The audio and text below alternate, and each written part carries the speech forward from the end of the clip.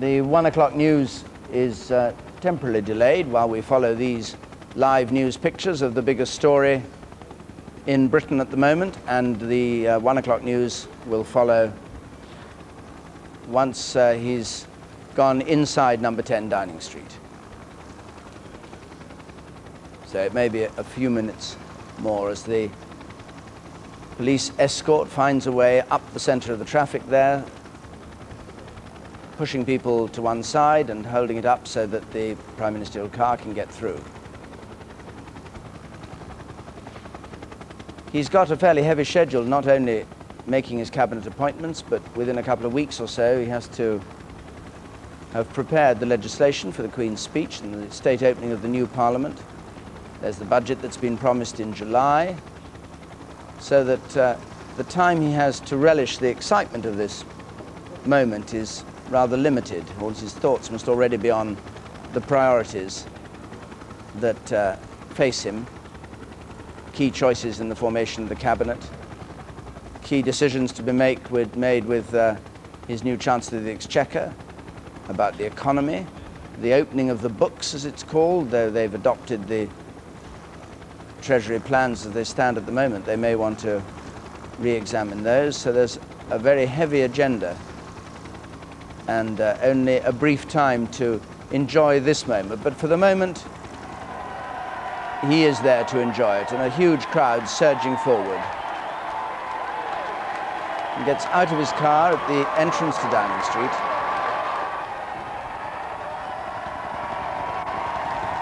And a big crowd surging across Whitehall to his car, with the police trying to hold them back.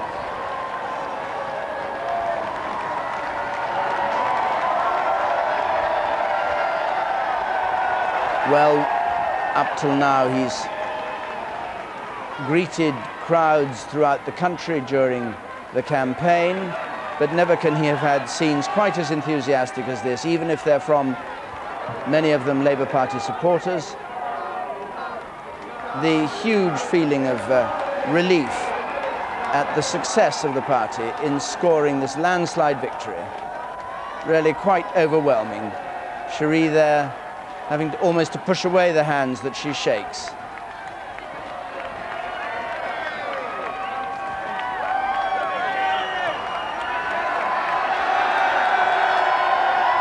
And Union Jacks have been given out to everybody there.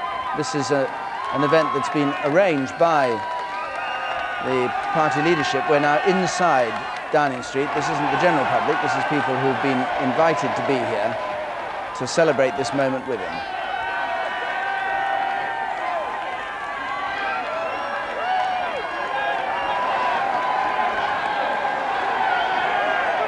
And he comes to the end of the barricades and perhaps will go up the other side of the street now. Cherie, who is a barrister and is determined to pursue her own life, has been with him right through this campaign, though keeping very quiet, not playing a role like Hillary Clinton played for their political mentor in the style of campaigning with President Clinton, saying you get two for the price of one. Cherie Booth, as she prefers to be called, is very much her own woman. She went to the LSE, she got a first in law, she's a practicing barrister in employment law. She's also a judge, and she will be returning to practice at the bar and carry out her work as a judge within the week.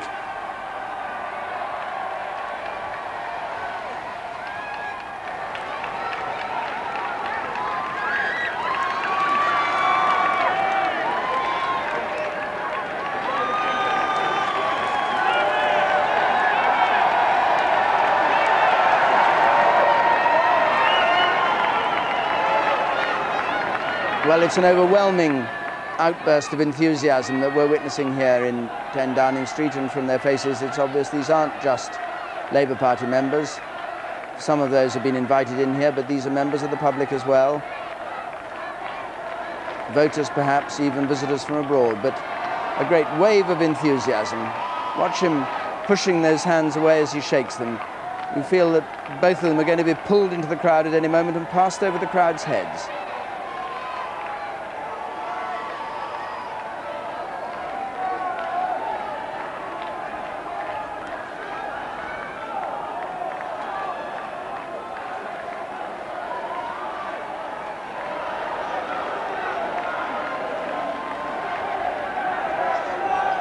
Neil Kinnock, did you ever see scenes like this?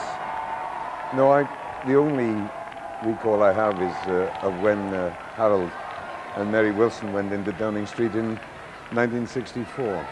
And I was thinking last week, I went into Millbank Tower, the Labour Party election headquarters, and there's a marvellous team of a couple of hundred young people there, mainly young graduates. And they were lovely to me. They all stood opposite and they were very warm in their welcome. And I said to them that I could see myself in their place in 1964 when I was working for Jim Callaghan in his constituency in Cardiff, and we had a huge student team out. And it was almost like looking in the mirror. And you can see this absolutely genuine enthusiasm. This is no put-up job.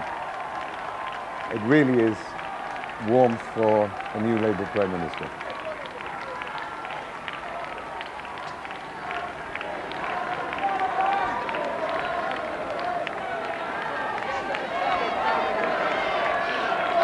Well, it's a heavy burden that he's carrying, because you see here people who've clearly put their trust and confidence in New Labour and will be expecting from him exactly what he's promised there, a touching sight. An old lady cheering him along, but he must be feeling all the time not just proud and pleased and excited at what he's achieved, but also that these are the people to whom he's made his promise. A reminder of the concentration of responsibility that falls on the shoulders of a British Prime Minister, quite unlike the burden that's carried by other politicians as the head of the executive, ultimately responsible for pretty much everything.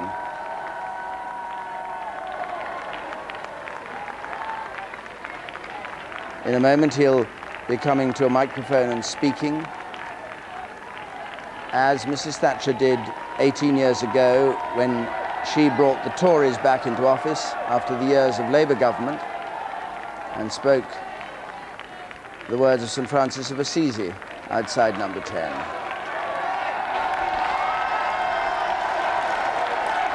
Children shouting away and very excited too, and there's Cherie right in the middle of them.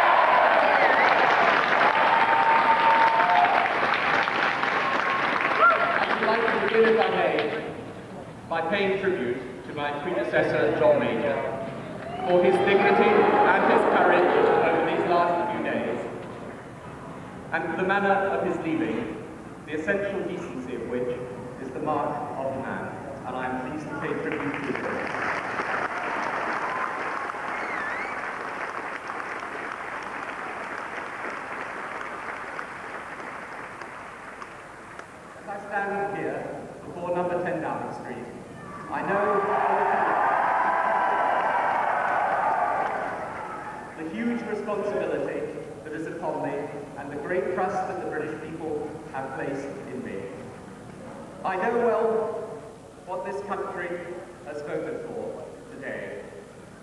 It is a mandate for New Labour, and I say to the people of this country, we ran for office as New Labour, we will govern as New Labour.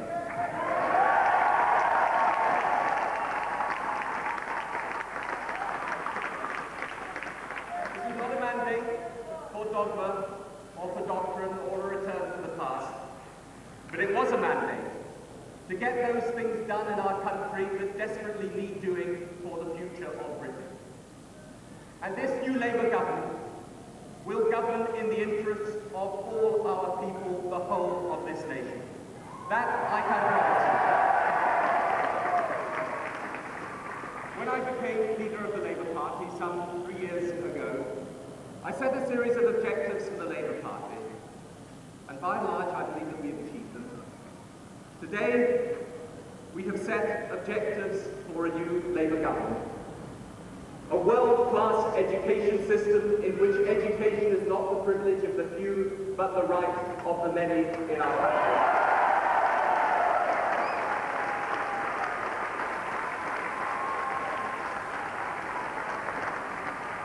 A new Labour government that remembers that it was the previous Labour government that formed and fashioned the welfare state and the National Health Service. It was our proudest creation. It shall be our job and our duty now to modernise it for a modern world, and that we will also do.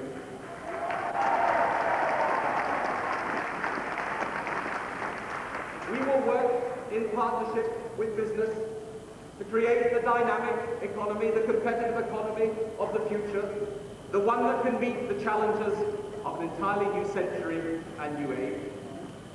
And it will be a government that seeks to restore trust in politics in this country, that cleans it up, that decentralises it, that gives people hope once again that politics is and should be always about the service of the public.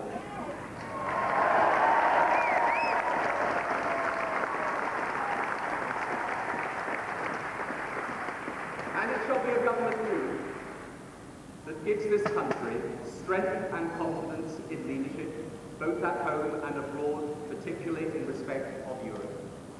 It shall be a government rooted in strong values, the values of justice and progress and community, the values that have guided me all my political life, but a government ready with the courage to embrace the new ideas necessary to make those values live again for today's world. A government of practical measures in pursuit of noble causes. That is our objective for the people of Britain. Above all, we have secured a mandate to bring this nation together, to unite it, one Britain, one nation, in which our ambition for ourselves is matched by our sense of compassion and decency and duty towards other people. Simple values.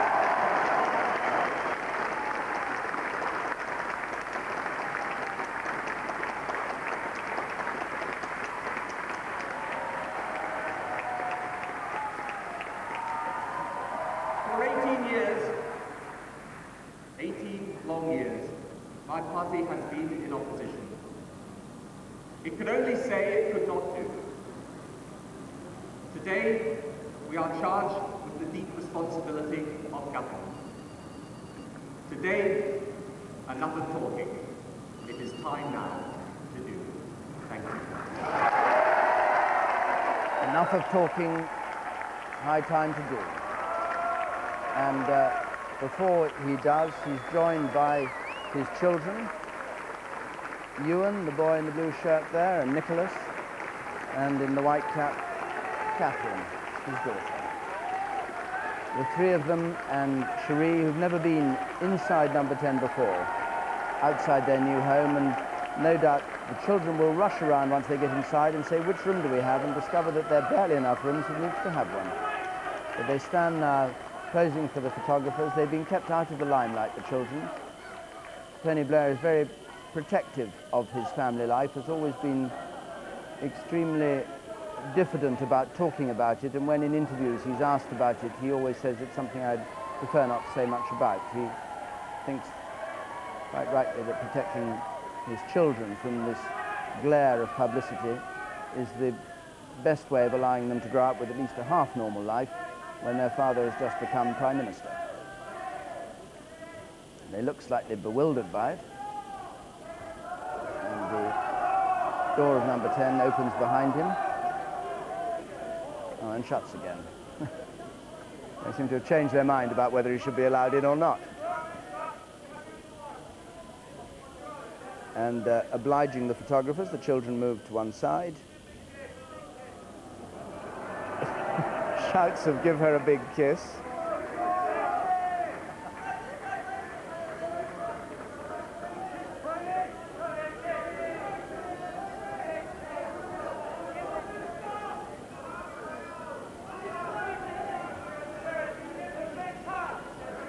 Shouts of "give her a big hug," and the Prime Minister seems slightly uncertain about whether he should any longer obey the dictates of photographers.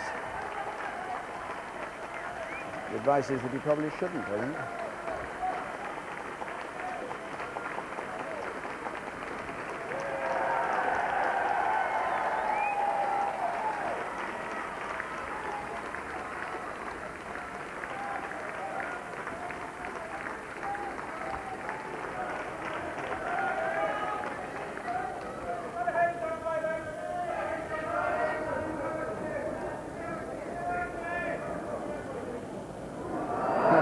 They were about to, and they thought better of the full thing. Well, this is a stupendous moment for Tony Blair, age 44, youngest Prime Minister for over a century, with his children.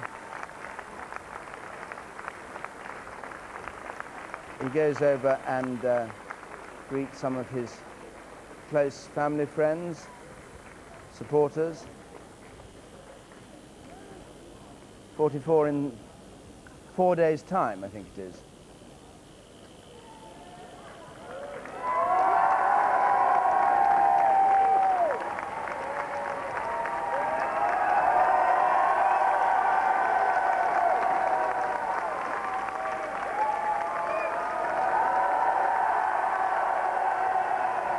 So they go inside number 10 for the first time to be greeted by the staff, and as Lord Callaghan was describing, all lined up, the staff applauding. You can just see them applauding there as he comes in.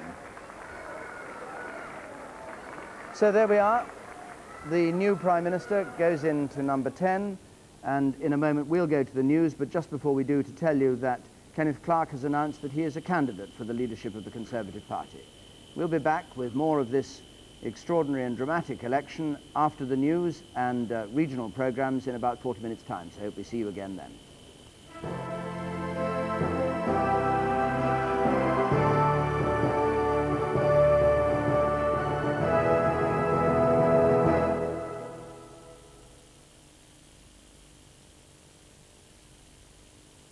This is BBC One, now the 1 o'clock news with Edward Stourton.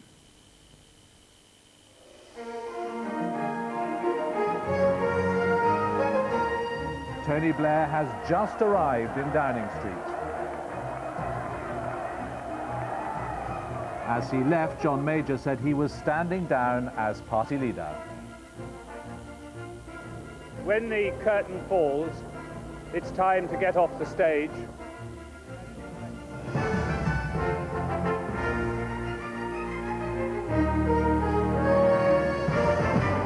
Good afternoon. The landslide which swept Tony Blair into office buried 6 cabinet ministers in the worst Conservative performance this century. It was Labour's best result ever.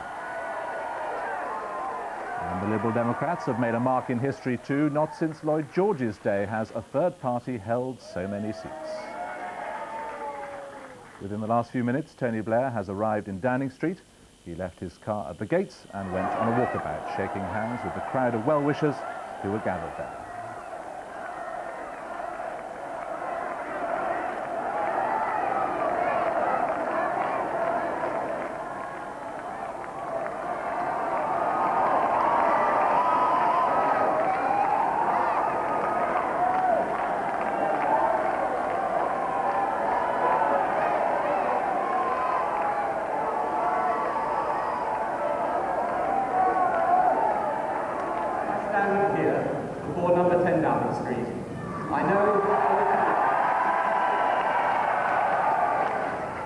the huge responsibility that is upon me and the great trust that the British people have placed in me.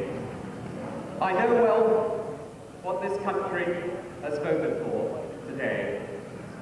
It is a mandate for New Labour, and I say to the people of this country, we ran for office as New Labour, we will govern as New Labour. The scale of Labour's victory was greater than even its most optimistic predictions and amounts to the most devastating rout of a government in living memory.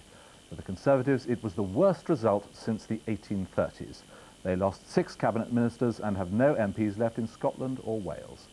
With 24 seats to declare, Labour have 418, the Conservatives 161, and the Liberal Democrats 45. The projected Labour majority is 179. Labour have won 45% of the vote, the Conservatives 31%, and the Liberal Democrats 17%. The swing to Labour is 10.5% on a turnout of 71%. 6 cabinet ministers suffered humiliating defeats: Michael Portillo, Malcolm Rifkind and Ian Lang, also Michael Forsyth, William Walgrave and Tony Newton.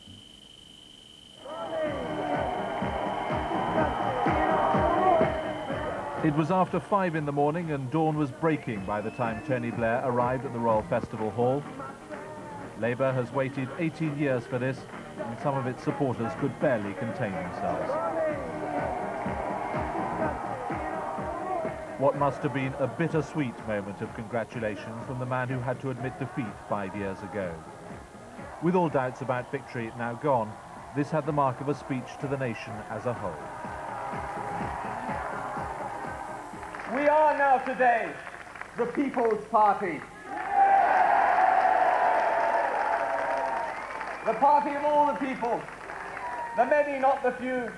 The party that belongs to every part of Britain, no matter what people's background or their creed or their colour. The party that can stand up for what is a great country. The people of Britain are uniting behind New Labour.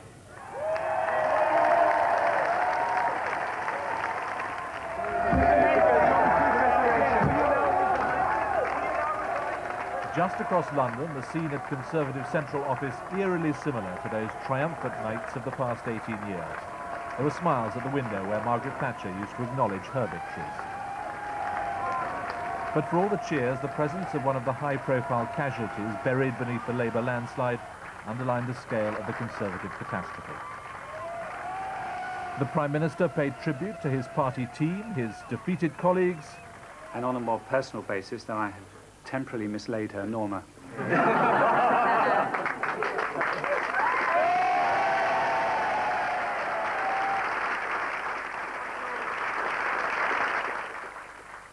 So, right, okay, we lost. So we... Go on, John. So go away for the weekend, relax, fire yourself up again, and then come back. Because when you come back, at the beginning of next week, we've got a job, and we better start doing it then. Thank you very much. At that stage, he was still keeping those straining at the leash for a leadership contest guessing about his plans. Last night's race to be the first seat to declare went to Sunderland South. The count completed less than an hour after the polls closed. Christopher John Mullin, the Labour Party candidate, 27,174. It was the first tremor signalling what was to become an earthquake. Just after midnight, the first Labour gain, Birmingham-Edgbaston, a marginal for the seat that the Tories have held since 1922. I'd like to thank the people of Edgbaston for entrusting me with being their first ever Labour Member of Parliament. Basildon, which gained a special place in Tory hearts when their victory there 5 years ago symbolised John Major's surprise comeback, went to Labour with a whopping 18% swing. And then the big names began to go. Michael Forsyth, the Scottish Secretary, was the first Minister of Cabinet rank to lose his place in the Commons. The Foreign Secretary, Malcolm Rifkind, went down in Edinburgh Pentlands. And the Scottish Nationalists claimed another senior scalp, the President of the Board of Trade, Ian Lang. In the next Parliament, there will be no Conservative MPs returned by Scotland or indeed Wales. But as the likely contenders for John Major's mantle digested what was happening, and those accustomed to office contemplated life in opposition, perhaps the biggest upset of the night. Twig, Stephen, Labour Party, 20,507. This time yesterday, Michael Portillo was being spoken of as one of those most likely to lead his party in the next Parliament, but he won't even have a place on the backbenches. Other familiar faces are going too. Dame Angela Rumbold wasn't saved by her public rebellion over a single currency. Edwina Curry can perhaps take some comfort in having been the only Conservative to make an accurate public prediction of the outcome. As the victories piled up, the Labour leader, still in his Sedgefield constituency, finally called a truce in his war against complacency. You know me, I'm never complacent, but no, it's looking very good all around the country. 3:15 and Labour passed the winning post. Not an opinion poll, not even an exit poll, these were real seats in Parliament. With one of the safest seats in the country, John Major was among the few Conservatives who could arrive at the count last night sure of staying in the Commons. I telephoned Mr. Blair a little over an hour ago to congratulate him on his success and to wish him every good fortune in the great responsibilities that he will have in the years that lie ahead. The Liberal Democrats' share of the vote was pretty much what it was 5 years ago, but they targeted their efforts skillfully and they benefited from tactical voting. Paddy Ashdown has delivered more seats than any leader of his party since Lloyd George. And we will use that force, we will use the vote that people have given us in the next Parliament with a hugely increased number of Liberal Democrat members of Parliament to fight every minute, every second, every hour through the next Parliament for those things that we have campaigned for in this election. The Liberal Democrats had their trophy Tory to hang among their battle honours. They beat Norman Lamont in Harrogate. The Scottish Nationalists benefited from the Tory collapse too. Alex Salmond's SNP added 3 seats to its tally. In Wales, Plaid Cymru's position held steady. Some contests will enter political mythology. Martin Bell transformed from war correspondent to anti-sleaze campaigner and MP in a matter of weeks. David Mellor perhaps making the opposite journey from politician to broadcaster. Expelled from Putney, he took consolation in the poor showing of the referendum party leader. And I'd only like just to say this to Sir James Goldsmith, who's got nothing to be smug about, and we have shown tonight that the referendum party is dead in the water. And Sir James, you can get off back to Mexico knowing your attempt to buy the British political system has failed. Thank you very much. As they flew down to London and power, Tony Blair's famously disciplined campaign team showed signs of relaxing. The last time the light of a post-election dawn shone on a victorious Labour leader was nearly 23 years ago. Most of those who voted for the first time yesterday weren't even born then.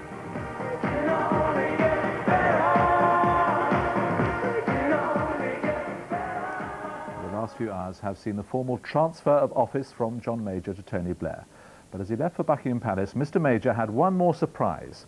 The unexpectedly swift confirmation that he was standing down as Conservative leader and that he wanted a reasonably brief handover period. No lengthy handover of power for a British Prime Minister, less than 14 hours after the polls had closed and John Major's tenure in Downing Street was at an end. It has been an immense privilege to serve as Prime Minister of the United Kingdom over the last 6.5 years. It's a privilege that comes to very few people, and it's a very precious privilege indeed.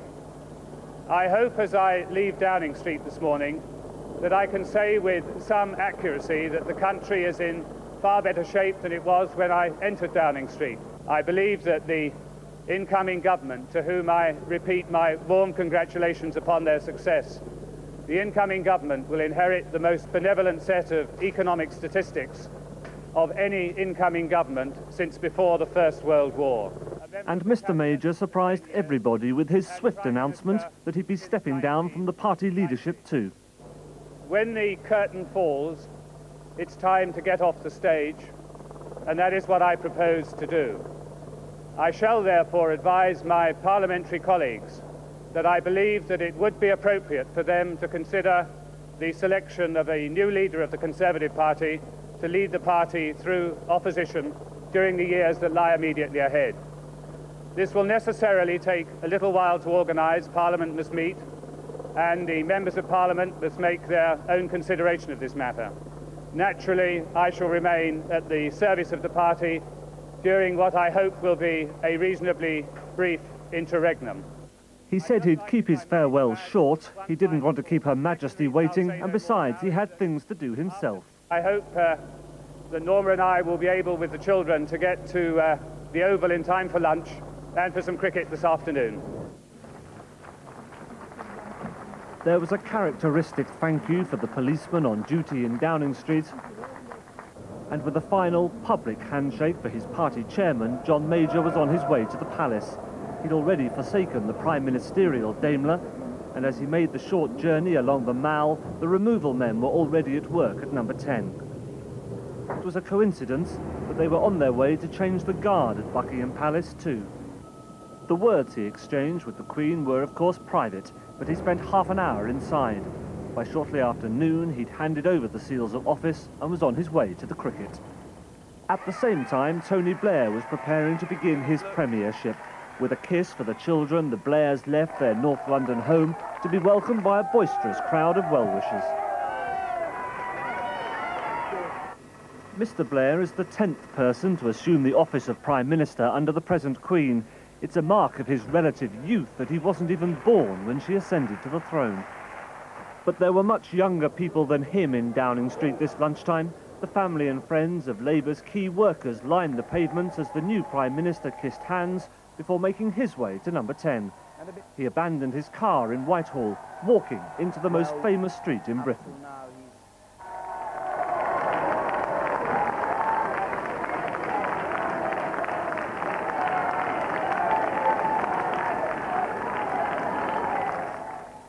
Outside the door, he repeated his promises to improve health and education and pledged leadership in Europe and the world. We have secured a mandate to bring this nation together, to unite it, one Britain, one nation, in which our ambition for ourselves is matched by our sense of compassion and decency and duty towards other people. Simple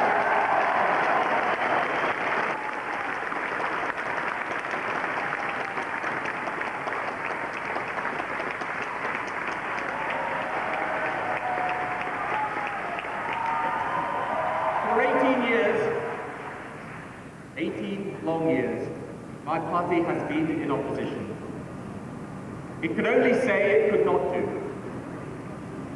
Today, we are charged with the deep responsibility of government. Today, enough of talking. It is time now to do. Thank you. And so, with his young family looking slightly bewildered by all the fuss, the first Labour Prime Minister to win a general election for 23 years finally crossed the threshold of number 10 Downing Street. Lance Price, BBC News, Westminster. A quick look at the rest of the news. President Mobutu of Zaire and the rebel leader Laurent Kabila are to hold peace talks today on a South African naval vessel off Angola. Nelson Mandela, who's left Pretoria to host the talks, said he was convinced both men wanted a settlement. Mr. Mobutu has lost control of most of Zaire outside his capital, Kinshasa. A man who served 23 years in jail in Australia for killing 4 people has flown into Heathrow. Archie McCafferty, who was born in Scotland, was released on parole last month and deported by the Australian authorities. And now back to Downing Street and Hugh Edwards. Hugh, dealing with the vanquished first, I understand that Kenneth Clarke has already thrown his hat into the leadership ring. Yes, it appears he has, and surely the others will follow. All the key players, I expect them to throw their hats into the ring. Not today, over the weekend, Edward. Stephen Dorrell, Michael Heseltine, Kenneth Clarke, we've already mentioned, John Redwood, all the rest of them, William Hague, they'll all be there. It will be a big, big, big contest. Intriguing to see how it'll work out. I rather sense the party still doesn't quite know which way it's going after the momentous events we saw here just an hour ago. And very briefly, Hugh, the next order of business for the person who's just settled into the door behind you? Just gone in. He's meeting Sir Robin Butler, the Cabinet Secretary now. They're deciding on the course of business. First thing is to appoint half a dozen top cabinet ministers. They will come by tea time today. The rest will come over the weekend. Hugh, thanks very much indeed. And that's all this Friday lunchtime from the 1 o'clock news. Have a good weekend.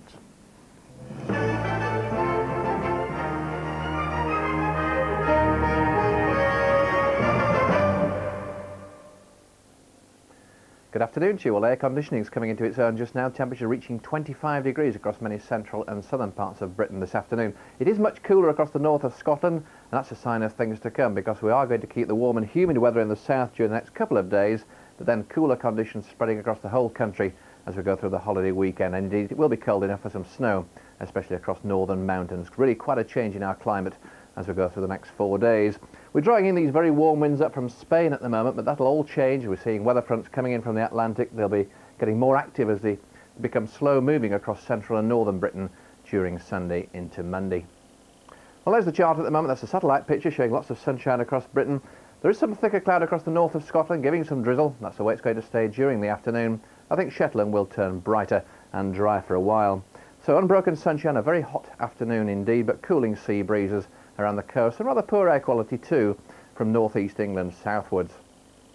Tonight then, under clear skies by and large, temperatures down to about 7 to 9 degrees, some patchy drizzle moving further south across Scotland, and the signs of the breakdown from the Atlantic. You can see here some thunderstorms never too far away from the Isles of Scilly by first light tomorrow. I think most of the rain will be moving into the West Country and South Wales during Saturday, probably by lunchtime. Quite a few showers down here. Otherwise, fairly warm and sunny once again, lots of sunshine during the morning.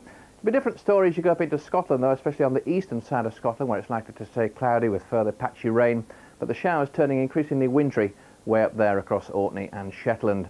And during the second half of Saturday, we'll see the odd thunderstorm breaking out over central parts of the country too. It does mean to say, of course, for many people, it'll still be a dry day, but more and more showers as you go towards the southwest. Then a drier interlude before the wetter weather returns on Saturday evening. Still very warm tomorrow then across the southern half of Britain, up to 24, 75 Fahrenheit, but quite chilly across the north, only 10 degrees probably in the northeast of Scotland, and then going down a hill on Sunday. That's it from me.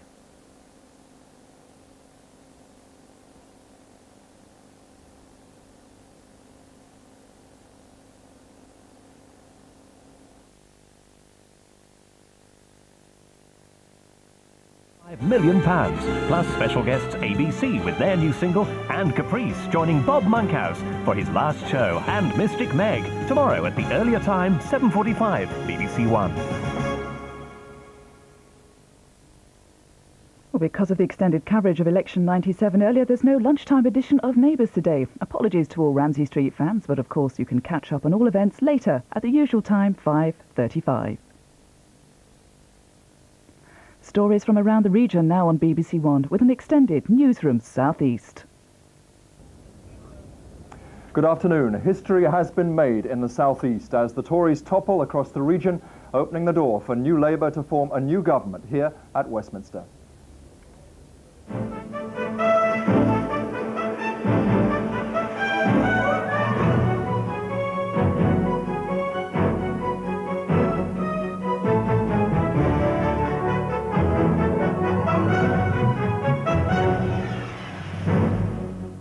Dancing in the streets, Labour joy as a red tide sweeps through the southeast.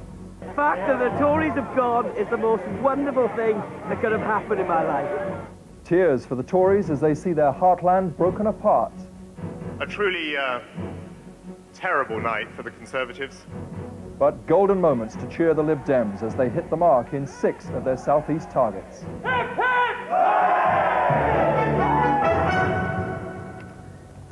Before the election, the southeast was a swathe of blue. Today, it's been repainted red. Labour are now the largest party with 85, that's up 49. The Tories have 64, that's down 57, and the Liberal Democrats have 7, up 6. Some of the biggest guns in the Tory party were defeated. Defence Secretary Michael Portillo in Enfield, Dame Angela Rumbold, the Tory Vice Chairman in Mitcham and Morden, Transport Minister John Bowis in Battersea, and former Cabinet Minister Jonathan Aitken in Thanet South. So the opinion polls that no Labour supporter dared believe turned out to be true. The Conservatives no longer hold the majority of seats in London. Counties such as Kent and Hertfordshire have their first Labour MPs for nearly 20 years. Don Brind reports on how the Tories were driven from many of their southeast strongholds.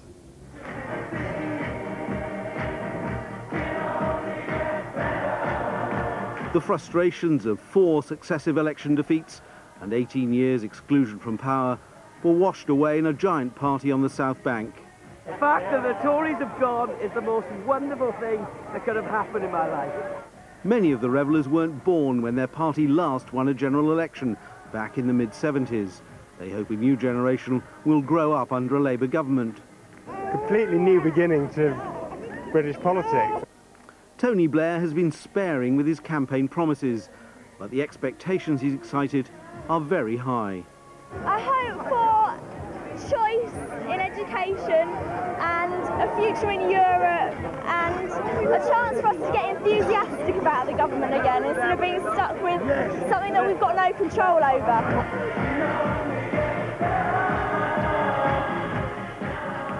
For Tory campaigners, it was a night when the unthinkable was quickly overtaken by the incredible, a night for brave faces, the odd wry smile and untamable displays of grief at the scale of the losses.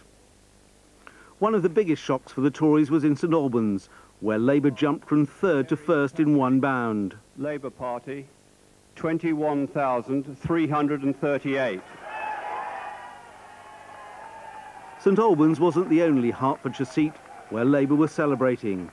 It was one of 5 gains in a county where 10 years ago Labour were third in every single seat.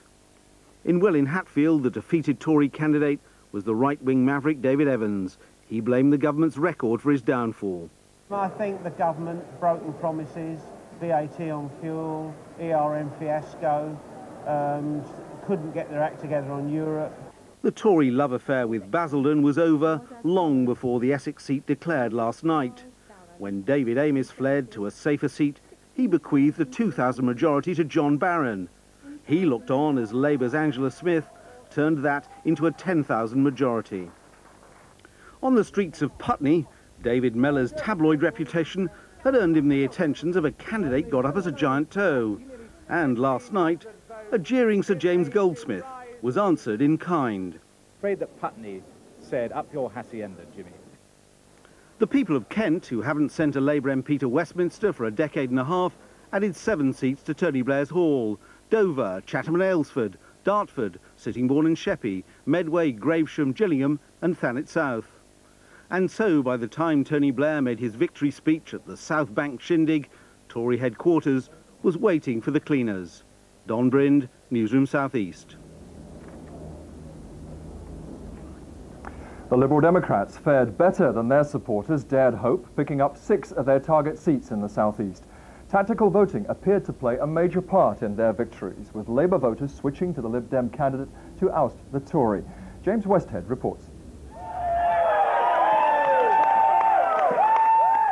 At last, the breakthrough the Lib Dems have struggled for, a crucial stronghold in the South East.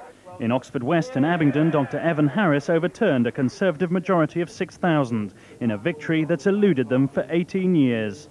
We've made a gain here, a tremendous gain, with a swing from Conservative and Labour. We've also made gains in the region, spectacular gains in the region, and we think that's because we stuck to our guns. The 9% swing in Oxford West and Abingdon was repeated in other key Lib Dem targets. In Twickenham, they ousted Toby Jessel, the Conservative MP there for a quarter of a century. Kingston, Richmond, Sutton and Carshalton also fell to the Lib Dems, consolidating their grip on southwest London. But in Richmond, in the cold light of day, one reason for the victory became clear. Many Labour voters admit they voted tactically, their aim simply to get rid of the Tories. I actually voted Lib Dem, though that's not my natural inclination, but I just wanted to get the Tories out. The only thing I could do to try and get rid of a Tory candidate was to vote Liberal Democrat. I did a tactical vote for the Liberal Democrat to get Toby Jessel out, and we did it. The Lib Dems' success is largely thanks to Paddy Ashdown's vigorous campaign, concentrated on a few target seats. His victory in the green suburbs of South London has proved Lib Dems can translate popularity in local government into seats in Parliament. James Westhead, Newsroom South East. And with me to discuss the results, first of all, is Steve Norris. Now, Steve Norris, you ran the Conservative campaign in the South East. It was a disaster, fair and square. Who or what lost it for the Conservatives? Was it you? Well, I'd take my fair share of the blame. I think you have to. And I think when you really get your backside licked, you've got to start by having a little bit of humility. And incidentally, congratulating Labour because they You know, when one party does badly, it requires another party to do well. I think the voters did more than just say to us that they were drifting toward Labour. I don't think it was aimless. I think the whole issue of tactical voting underlines that they were actually saying, no, we don't want you anymore. Well, that's the question. Didn't you see it coming? I was on that boat going down the river with you and the Prime Minister the other day. What were you really thinking then? That we were going to lose by about 100 to 120, if you really want to know. But when you're leading a team into battle, you don't say, actually, lads, you're all going to get slaughtered. That isn't the way you inspire your troops. You have to keep going right to the wire, because you've got a lot of volunteers there, a lot of party workers, a lot of candidates, and they deserve that support. So, you know, I think my only concern privately was that the polls were resolutely not moving for us, and in those circumstances, it really was... it was defying logic to assume that the polls didn't actually have an awful lot of logic in them. Tony Banks, back in for Labour at West Ham. Shouldn't we could be forgiven, couldn't we, for being a little nervous about a government with such a majority that it can do what it likes? Well, first let me just say, I just thought that Steve actually had a very good campaign in that way. I mean, I don't think that there's anything he could have done to have stopped the Tories going into meltdown. And so, I don't, you know, it's because I've met him so often in so many studios during the course of the last 6 weeks, and I've got to say this. It's very big of you, but you're dodging the question. Shouldn't we be nervous about this government? Because Mr Blair can do what he wants to. Yes, of course he can. No, I don't think we should be nervous. I mean, in the sense of people going in after 18 years, quite clearly, they're going to be inexperienced. But I mean, you know, the fact is that they're talented people. It is scary, that's for sure, because we spent 18 years telling the Tories where they were getting it wrong. Now we're there, and we're going to have to start getting it right. That's scary. We'll come back to you later. But Jenny Tong, newly elected for the Lib Dems in Richmond Park. Let's just deal with this. It was tactical voting, wasn't it, that won it for the Lib Dems rather than core support? And isn't the evidence for that the swing to the Lib Dems in the marginal seats in the South East was much bigger than the swing across the country? Well, there's two elements. First of all, we built on a very hard core of Lib Dem voting that's been there for a long, long time while we've been trying to win those seats. Secondly, yes, of course, and we're very grateful for a lot of Labour supporters who voted tactically. But, you know, there were a lot of Conservatives, too, who voted for us this time. And the reason was that they just didn't like what was happening to public services, and we were the party that was sticking up for them. So, you know, I think there were several factors in our victory, but it wasn't just tactical voting. Well, this is a debate that will continue across the river. Of course, we will move on, and I hope to come back to you in a minute. Thank you. Whether in defeat or victory last night, candidates were certainly put through the emotional ringer. We have two reports now taking you through the night with a winner and a loser. First, Sarah Harris watched how the usually flamboyant Jerry Hayes handled being ousted from Harlow in Essex. We ain't getting much. Jerry Hayes knew he was facing defeat as he arrived at the Sports Centre in Harlow last night, but he was taking it in his stride. Even the size of the swing against him didn't seem to wipe the smile off his face. Bye-bye, Jerry. Bye-bye. Joseph James Jeremy Hayes, Conservative candidate, 15,347. William Ernest Bramall, the Labour Party candidate, 25,000. It's been a hard campaign for him. While canvassing, he was attacked by a dog and punched in the face. But he didn't think his recent bad fortune, including allegations about his private life, had any bearing on the result. Well, I don't think so. I mean, you know, when you look at the number of Tories who've bitten the dust tonight and there are no allegations against them, no, I don't think that's made a heck of a difference at all. People are far more sensible than that. He said he wasn't going to point the finger of blame for the Conservatives' defeat, but was persuaded. And would you like me to name them? Go ahead. Love you too. Theresa Gorman, Bill Cash, the Eurosceptics. He's hoping to continue his career in journalism, and not being one to avoid the limelight, it doesn't seem likely this is the last we'll see of Jerry Hayes.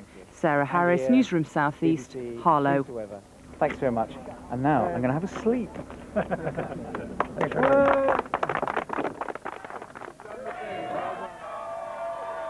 In Brentford and Isleworth, the mood was very different.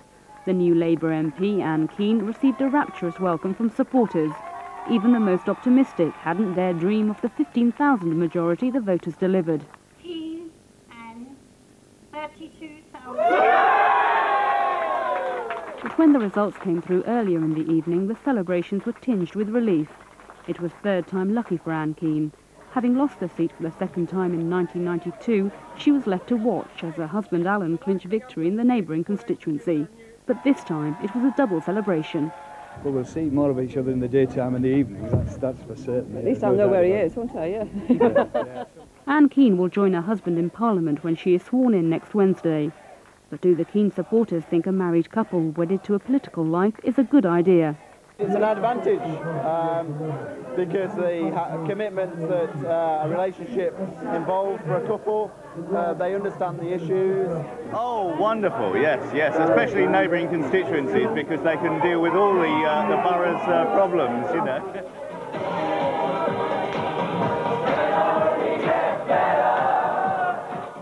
And it wasn't just the Keanes who were partying last night. Anne's sister also won a seat. It seems that when it comes to politics, it's best to keep it in the family. Jasmine Butter, Newsroom South East.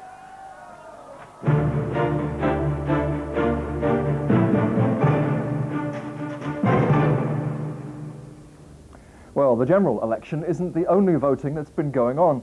The results for the county council elections are now coming in, and ironically, they show the Tories fighting back across the home counties. Our local government correspondent Andy Hoskin is at Maidstone in Kent, where the Conservatives have regained their hold on power. Andy, thanks for joining us. Many people will have been confused by being asked to put down more than one cross. Can you just explain what's going on?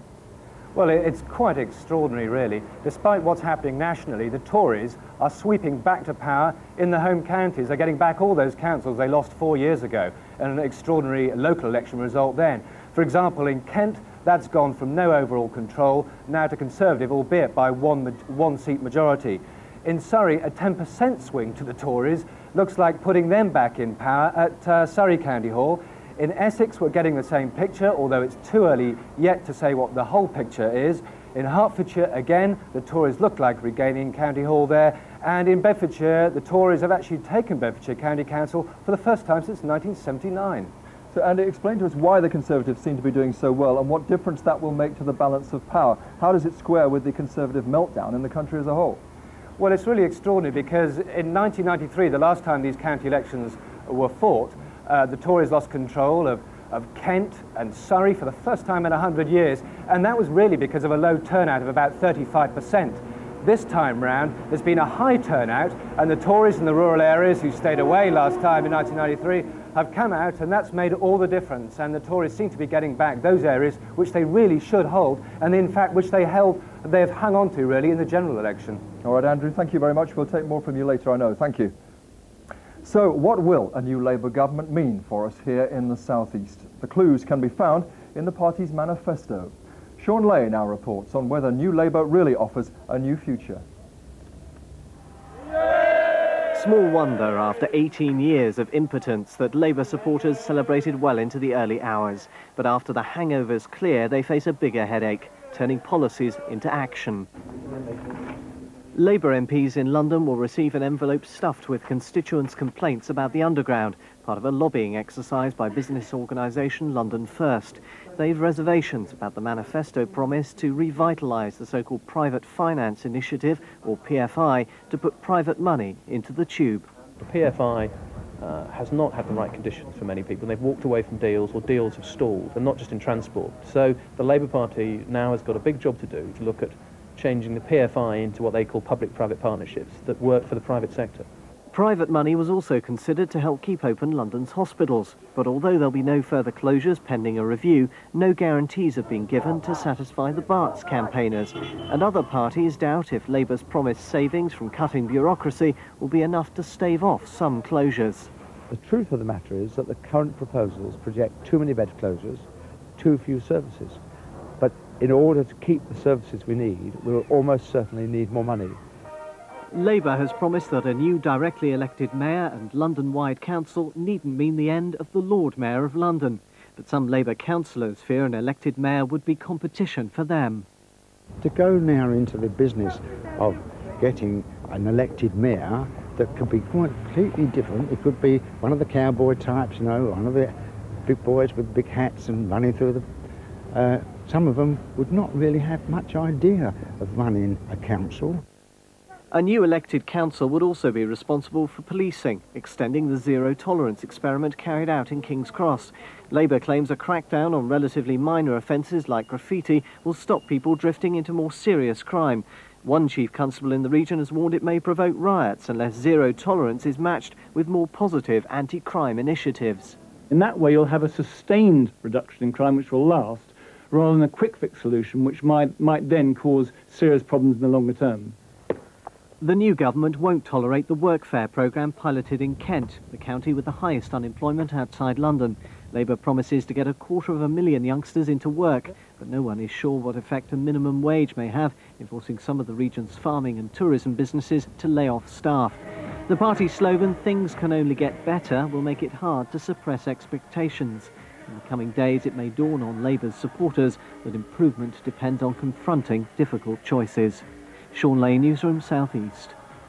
Well, let's put some of that now to Tony Banks. Tony Banks, what does Tony Blair mean when he says he will be more radical in government than anyone expects? The reason I ask is that we hear Ken Livingstone is already saying, put up tax. Is that the sort of thing? Well, let's get something quite clear. There's no way that Tony Blair would put up either the basic rate or the top rate. I mean, he'd rather see people sort of die in the streets, as it were, metaphorically speaking, than actually break a promise, because he saw the damage that it did to John Major by promising not to increase taxes, then doing exactly the opposite. But there are lots of other taxes that one can look at in terms of business taxes or petrol or whatever. So we're definitely going to have to find money. We're supposed to be comforted by that assurance, well, whether you are or whether you're not, I mean, Blair will deliver, and he's got the majority to deliver. I mean, he could walk across the Thames here, you know, without getting his feet wet. But the point is this, that we have to deliver in terms of the constitutional side, because that's where the real radicalism of a Blair government's going to come. Economically, I think Conservative with a small c. And the Constitution, getting elected mayors in London and elsewhere, getting those sort of constitutional changes through. A wonderfully radical Prime Minister, probably the most radical we've had this century. But that has to be the question. I have to ask you to be brief. Can you deliver? You have this massive majority. The expectations will be enormous. Yeah. You know all the things that concern Londoners, yet you're within the previous government's spending limits. How can you deliver? We have got to deliver, and we've got to do so by looking at the ways that we can change spending priorities within the existing programme. And there will be some room for tax changes, but of course it won't be on the question of basic rate or top rate of income tax. But we've got to deliver, because Blair said we're going to deliver, and with his sort of majority, it means we're going to have to do it. Tony Banks, thank you. We shall see, won't we? Thank you. A reminder of the election headlines in the South East, where there's been a political transformation across the region. Kent and Hertfordshire have their first Labour MPs for nearly 20 years after the Tories were driven from many of their traditional strongholds. People in Kent have lost faith. They feel betrayed by the outgoing government. They feel let down, and they're looking for change. The Conservatives no longer hold the majority of seats in London. The Liberal Democrats have fared better than their supporters dared hope, picking up 6 of their target seats. Tactical voting appeared to play a major part in their victories, with Labour voters switching to the Lib Dems to oust Tories. And our political correspondent Jonathan Beale joins us now. Well, that is still the question, isn't it? Labour, with this massive majority, this enormous expectation, how can they possibly meet demands? Well, they're under pressure to deliver because they promised a number of things like local government for London. They promised a review of the health service. Now, if we look at what happened in Edgware, 2 Tory MPs largely deposed to a great extent because the government failed to keep Edgware Hospital open. If Labour doesn't review that, and if it doesn't give it the answers that the people there voted and want, then they may find themselves being unpopular. They've got to deliver. Just move for a minute to the Liberal Democrats. A great result, and they're calling themselves the new opposition in Parliament. And yet, there is no real opposition, isn't there? Labour can do what they like. Tony Blair can even do what he likes in his own party. Ken Livingstone, you mentioned, calling for higher taxes. Tony Blair can ignore that. He has got such a majority that he can do what he wants to. Briefly, and this question centres on the question of whether there was core voting going on and whether there was real tactical voting going on. Did anyone really expect the electorate to be as sophisticated as it seems to have been? I think this election has shown that the electorate is very sophisticated. If we see what happened in Hertfordshire, where people didn't vote for the Liberal Democrats, which were the natural second party, and voted for Labour instead, I think the electorate is a lot more sophisticated than people believed them to be. All right, well, Jonathan, thank you very much. We shall have another... I have a camera somewhere. Hello. We have another programme at 7 o'clock this evening, but that is it from us, from here, for now.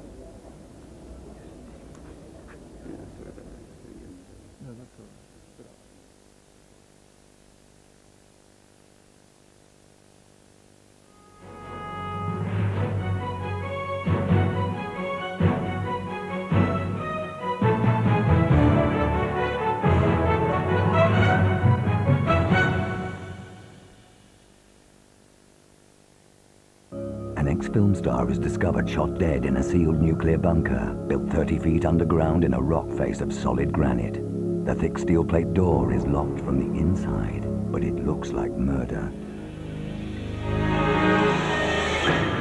Welcome to the world of Jonathan Creek, beginning May the 10th on BBC One. Because of the extended coverage of Election 97 earlier, there was no lunchtime edition of Neighbours today. Apologies to all Ramsey Street fans, but of course you can catch up on all the latest events at the usual time, 5:35. And on BBC One now, time for more Election 97 news with David Dimbleby.